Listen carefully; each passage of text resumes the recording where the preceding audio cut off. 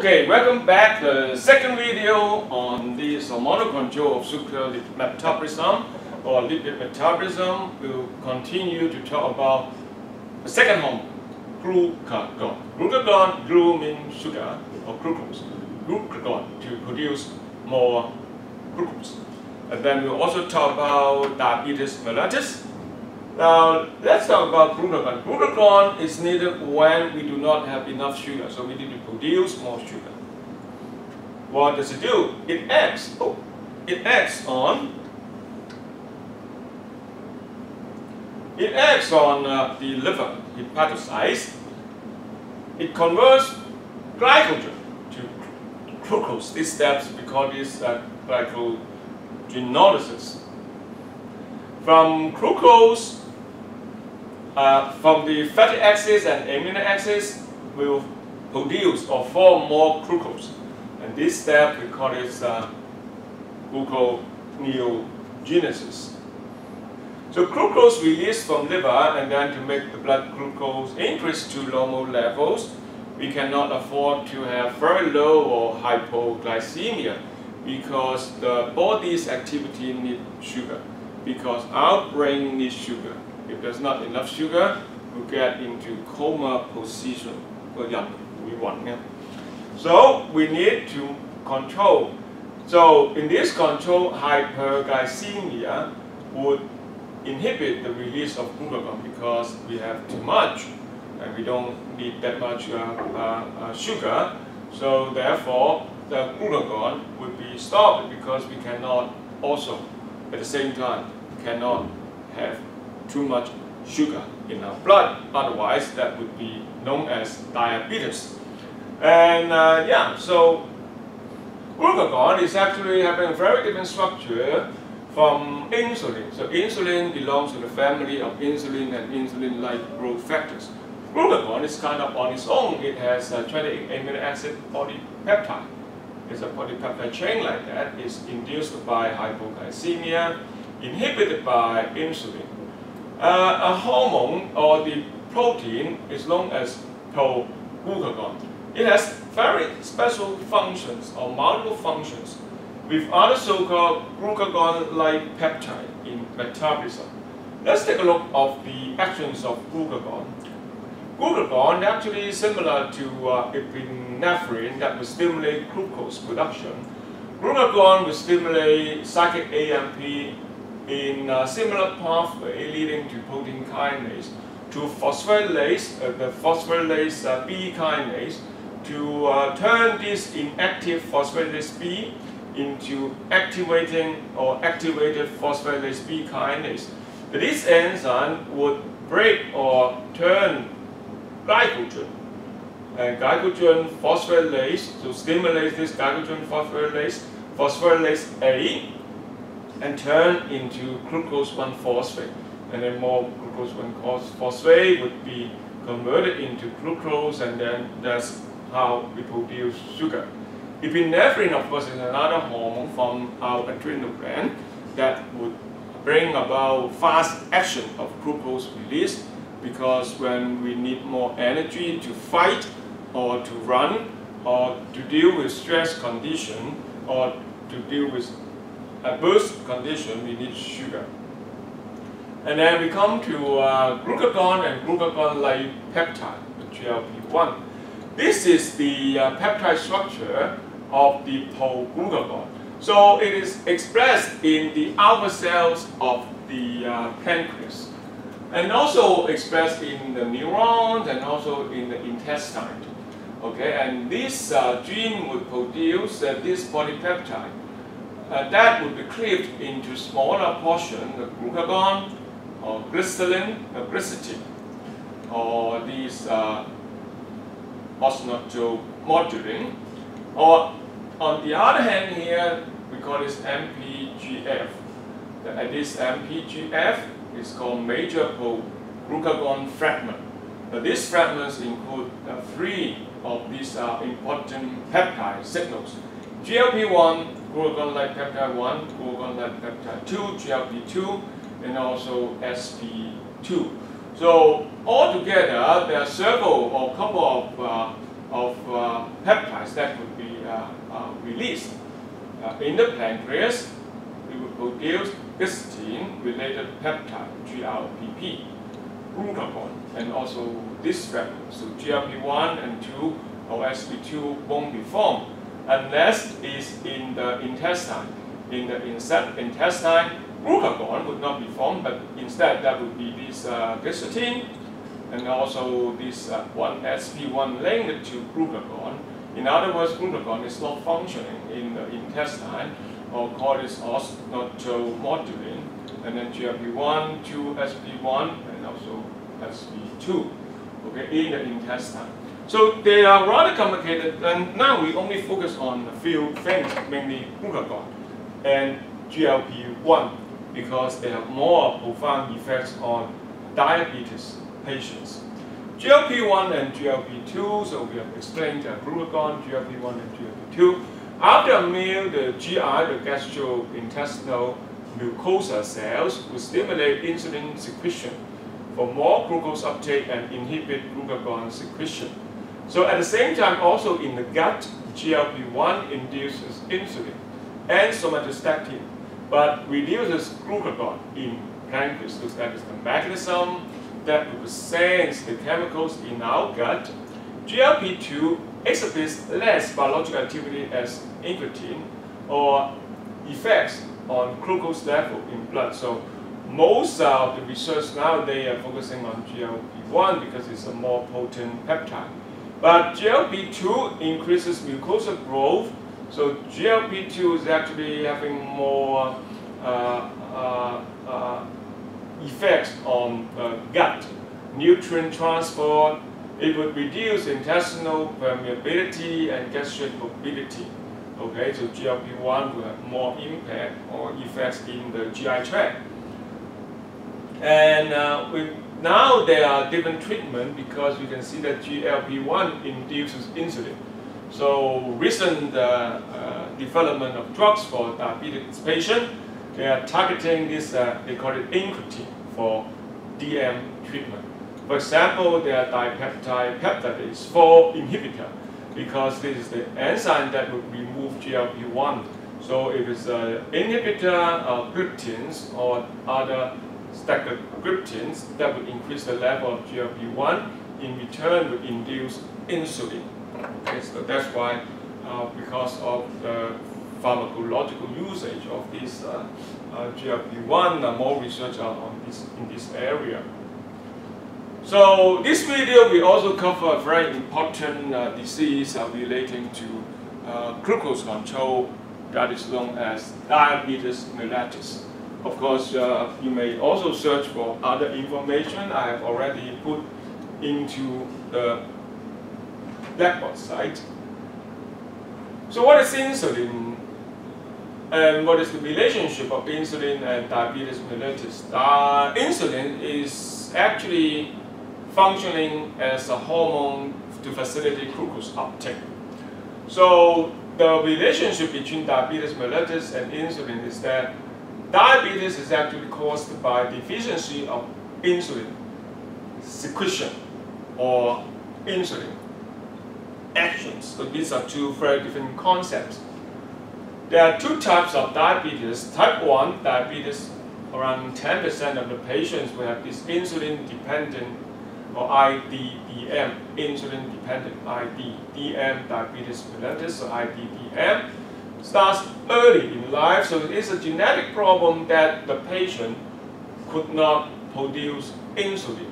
Okay, so it all depends on insulin. If you give the patient with insulin, the patient will become normal. Okay, it's a genetic disease because it comes out very early in life and could become very severe. Because if the patient could not control the blood sugar due to insufficient insulin secretion, some are actually caused by autoimmune attacks on the beta cells in the pancreas. So in other patients, also IDDM, they were affected by autoimmune attacks. Okay, so we have to differentiate the different kinds of diabetes patients in order to give proper diagnosis and also proper treatments. So therefore, injection of insulin is required to save the patient's life. Type 2 diabetes is that known as non-insulin dependent NIDDM. Actually, most of the DM patients are type 2, including myself. Now, it's slow to develop with milder symptoms. So insulin is produced, but the cells are not responding. In this patient, we usually come to the conclusion that they have a problem of insulin resistance. In other words, their cells, the organs could not sense insulin, causing many complications, and including obesity. And some people say that, okay, obesity may be the cause and also the effect. And obesity can cause insulin resistance. And dysregulation of insulin secretion can also cause NIDDM. So in other words, there are multiple mechanisms of DM2. 90% of the patient would have this disease. Would have this NIDDM. But the total amount of patients leading to this NIDDM could be huge. So in IDDM, excessive glucagon level due to lower insulin level also reduce the level of this sugar F26 bisphosphate of BP in the liver and inhibit glycolysis. And therefore, the gluconeogenesis and glycogen breakdown are also induced. That's usually happening in IDDM. And the NIDDM produce excessive amount of glucose in blood, hyperglycemia, because of the lack of insulin facilitated glucose uptake. So leading to glucosuria, diabetes mellitus, that is the sugar even found in urine. Okay, I have some friends that they say that the urine is sugar. So in the washroom, even ants are coming over and running around if you don't clean up the washroom routinely.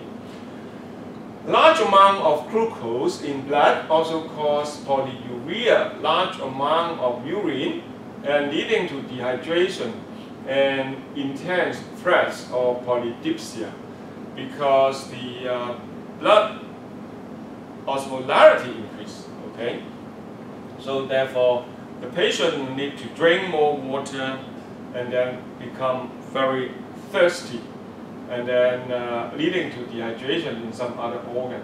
But actually the major problem of the side effects are caused by the DM patients. These are more killing. Killing means could be lethal. Cardiovascular problem, eye problem, and peripheral tissues problem, kidney failure due to hyperosmolar or hyperglycemia, because the blood sugar level is so high, so therefore the osmotic pressure is high, leading to tensions in the cardiovascular system, in the eye, in the capillary, in the eyes, in the other tissues, and so on. So many patients, they were found to have cardiovascular problem, eye problem, or tissue problem, like they have the limbs need to be removed before they were diagnosed with DM or diabetes mellitus, even with kidney problems.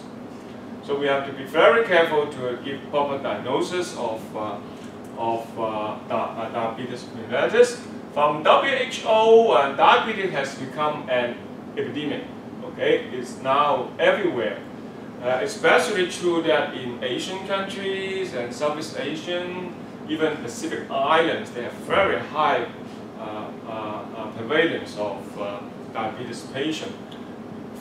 It would have increased from 1980, only 108 million, to 422 million in 2014 in the past. Okay, the global prevalence of diabetes among adults over 18 years of age has risen from 4.7% to 8.5% in 2014. So many countries with more than 10% of populations, prevalence is rising more rapidly in middle and low income countries. The major cause of blindness, kidney failure, heart attack, stroke, 中风, and lower limb amputation, they are all caused by diabetes mellitus DM. 2012 estimated 1.5 million deaths directly caused by diabetes, and another 2.2 million deaths were attributable to high blood glucose. And it is projected by 2030 it would be the 7th leading cause of death on Earth. So what causes that? Too much sugars. We've been eating too much sugars. Developing into obesities are the main cause and to be blamed. So what causes exactly DM2? Okay, so the number of patients are predicted to double in 2025 from 2002. I think the main thing is that we are in a very comfortable condition, sedentary lifestyle, so meaning that we don't move, we come out from the door, and then we take the elevator. In the elevator, we go down to the subway, and then in the subway, you stand still or you sit, and then the subway will take you to the place that you need to go to. So we don't really do much exercise, leading to obesity. We are all eating good food, and a lot of sugar containing like cookies and so on. We call this unhealthy diet or junk food. Aging is also a problem because we have an aging population. Some would even link diabetes to pesticide contamination and also stress. Okay, these are all the causes of DM2. Diagnosis is pretty straightforward. We have only one test to do the diagnosis, that is known as glucose tolerance test. The glucose tolerance test, if you do the biomedical lab, we have one lab on this, measuring blood glucose level 2 hours after consumption of glucose. So you are asked to drink sugar, and then 2 hours later, we check your glucose level. So that's why it's called glucose tolerance test. Normal range would be 6, now this is an SI unit, millimole per liter. 6, that is normal range. It's 2 to 7, it's still normal. If it's higher than 10, definitely it would be a DM. Fasting plasma glucose level, if it's higher than 8, it's usually DM. But a more accurate detection or biomonitoring of DM patient is to measure the amount of hemoglobin being glycosylated, because the sugar is in huge amount in the blood. It would attach to the hemoglobin. So we call this HbA1c detection. Normal people should be less than 6.4% of the hemoglobin being glycosylated. Okay? Or some would say, okay, less than 7%. If it's higher than 7%, definitely it's a DM patient and need proper treatment. Now, so much and so of the research is focusing on 90% of the patients with DM, which are NIDDM. So it's called them non-insulin dependent because it's not related to the levels of insulin. It's actually relating to what we call insulin receptor resistance or insulin resistance. Lack of insulin damages beta cell due to autoimmune response developing, and that we call it type 1, right? So many other genes are actually found associated with DM2 onset. So actually there are not just a single, but many cases, multiple genes are relating to DM2 onsets, especially NIDDM or the type 2. So what is insulin resistance? So in a healthy body, we have glucose uptake or glucose intake in the stomach or the gut, and then insulin secretion from the pancreas. That is the circulation, and then the glucose will be stored and used in organs like in muscles. For the type 2 diabetes or insulin resistance, the glucose intake here, organs show no response, so therefore the blood glucose remain high, and then the organs like muscle could not pick up the sugar, even with insulin secretion. As you can see that, the high glucose in blood. That's the result leading to type 2 DM. And then type 1 DM patient is that the muscle unable to use glucose, so we have glycogen protein breakdown, and then due to low insulin production, increased glucose in blood, and then normally you have this glucose in the blood because not much insulin, much reduced insulin in blood level, but then the muscle unable to use all the glucose. Okay, so type 2 patient also develop into ketoacidosis. And then type 2 diabetes, muscle unable to use glucose as well because it's insulin resistance. And there's sufficient insulin in blood level, and then increase the glucose in blood, and then the glucose could not being used. So the glucose would be promoted to form lipid. But then at the same time, there would be obesity. Obesity is also lead to insulin resistance. Okay, so the different types of diabetes patient could be differentiated in this chart. So I say that again, the type 1 diabetes, insulin is there, increase the glucose in blood, but the muscle unable to use the glucose. Because there are also glycogen and protein breakdown, and enough to supply to the muscle due to low insulin production. Okay, and then for the type 2, sufficient insulin there, but then due to insulin resistance, the muscle cannot pick up any, so the sugar cannot be used in the organ, and then obesity and insulin resistance. For the case that obesity would also affect this uptake. So let's take a look at progression of type 2 diabetes. Initially, we have insulin resistance or acquired obesity or sedentary lifestyle, and also in some patients due to aging. Okay, after 60 years of age or 70 or 80s, and then they would have hyperinsulinemia, high insulin level in the blood, compensated insulin resistance or normal glucose tolerance, leading to impaired glucose tolerance, and then end up having beta cell failure. So it's rather complicated that sometimes beta cell failure could be caused by genetics, and then end up having this type 2 diabetes. And genetics, of course, would have to bring about insulin resistance, because the resistance is at the level of the receptors or other insulin receptor related signaling pathway. Okay, so in type 2 patients, the increased hepatic glucose output as well.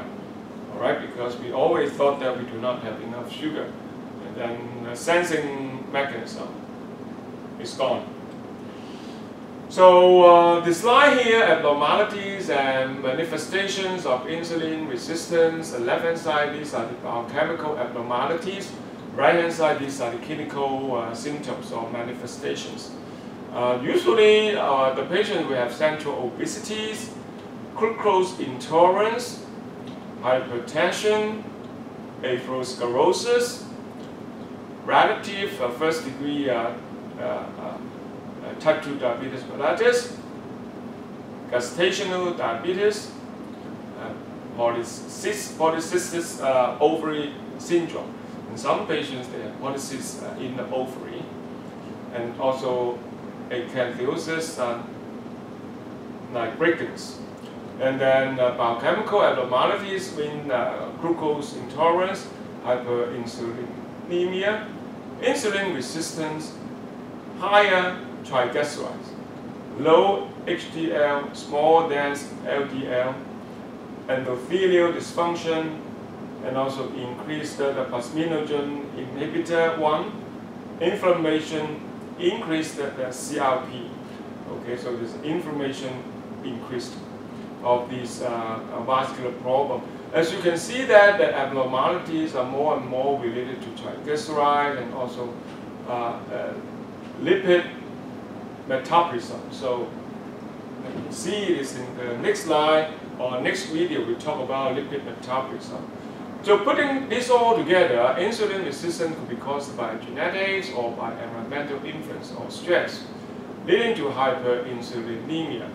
And then glucose intolerance, increased triglyceride with increased blood pressure, decreased HDL, cholesterol, small density LDL, leading to PAI-1 increase, and this would the plasminogen level increase, leading to coronary heart disease, CHD. So many of the patients, they are having this heart failure problem.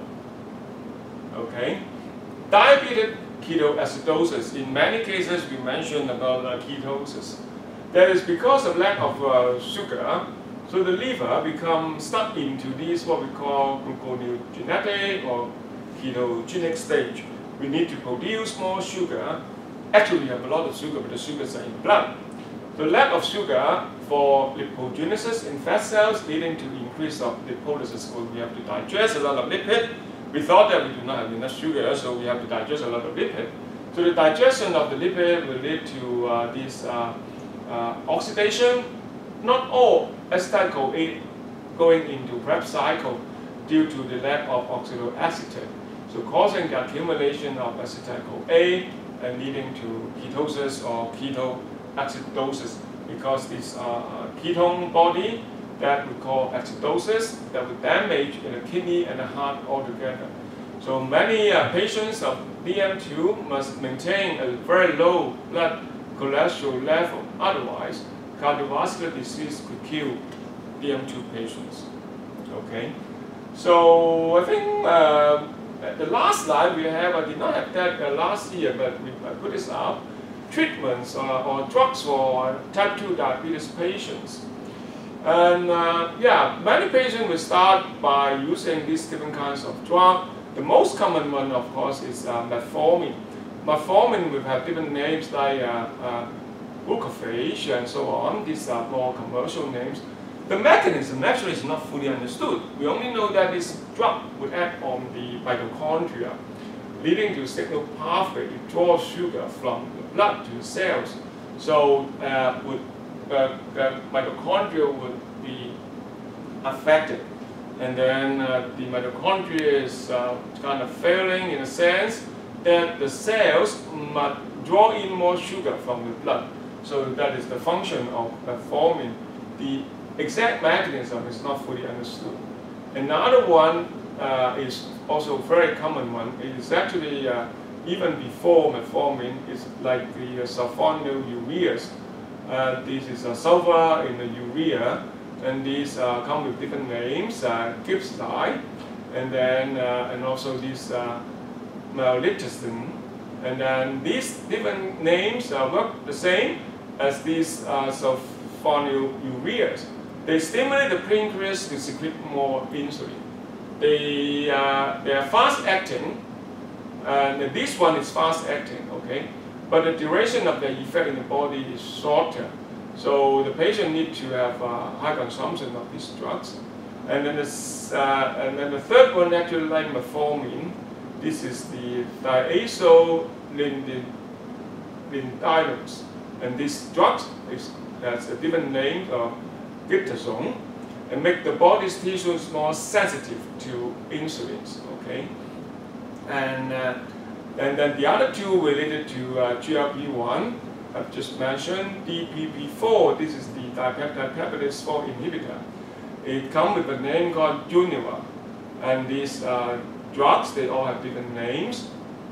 Like this sitagliptin. It would help to reduce blood sugar level by increasing GLP-1. because this enzyme would degrade GLP-1, so this inhibitor would help increasing GLP-1. Another one is known as GLP-1 receptor agonist. So these are the different drugs that would, like for example, Ozempic, and that would stimulate GLP-1 receptor. In other words, that would induce insulin, because the function of GLP-1 is to induce insulin. And then the final two, SGLT2 inhibitor, and this would prevent the kidney from reabsorbing sugar into the blood. Now, that is to say that the sugar will be released in the kidney, going into the urine. Okay. So in other words, traditionally, okay, Tom, you can measure the urine level of sugar, but it's not working anymore. Because in this drug or these different kinds of drugs, they're supposed to inhibit these transporters, and therefore sugar would not be, this is a sugar transporter, right? If it's inhibited, then the sugar will be leaked out from the blood in the kidney to the urine. Okay. Last but not least, we are puzzling why we still use insulin for type 2 diabetes patients, because we have enough insulin. So, but these are what they call it more potent insulin. They come into fast-acting or slow-acting recombinant insulin. They also sometimes add with other, like this insulin glycan or lentils or insulin determer. They come with different names because they are patent to add on our system to potentiate the insulin receptor. So in other words, the bodies are producing, our body is producing insulin, but the insulin resistance persists. So what we need to do is to give them some very or more powerful man-made or human-made insulin. Those are recombinant hormone or synthetic insulin, and that could be done in a fast-acting short.